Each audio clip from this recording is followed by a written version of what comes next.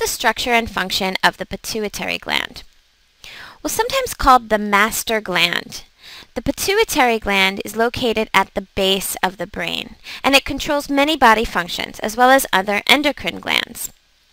The pituitary gland, however, is controlled by the hypothalamus, which is why this is highlighted here as well.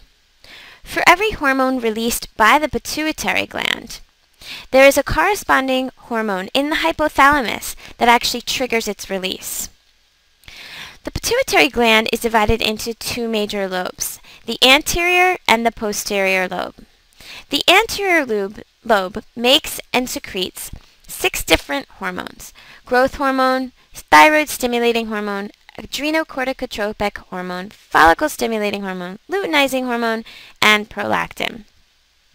The posterior pituitary gland makes and secretes oxytocin and antidiuretic hormone. The functions of these hormones vary. Let's go over them briefly.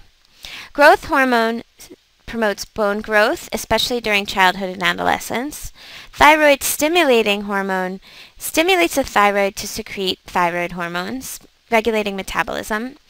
Adrenocorticotropic hormone stimulates the adrenals, the adrenal cortex, to secrete hormones. The follicle-stimulating hormone causes ova to mature in females, and in males will stimulate the testes to make sperm. Luteinizing hormone stimulates the ovaries to produce a corpus luteum, which you may learn about when studying the female reproductive system. And in the male, the luteinizing hormone stimulates the testes to make testosterone. Prolactin is only released after childbirth and stimulates the mammary glands to produce breast milk.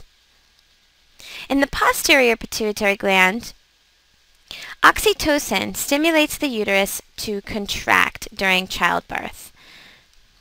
So I'll put uterine contraction.